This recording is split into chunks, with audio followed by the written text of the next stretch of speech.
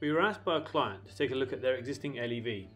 They had been advised by an occupational hygienist that their existing systems were not providing adequate control of the flour dust from several processes, including weighing out of the material. We provided the client with a design which included 3D models of the solution that enabled them to ask questions and to involve the whole team in the solution.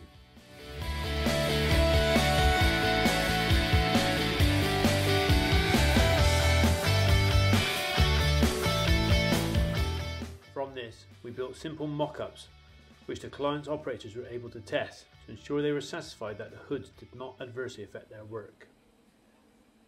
Both dust lamp and air monitoring checks were conducted at this stage to ensure control could be achieved.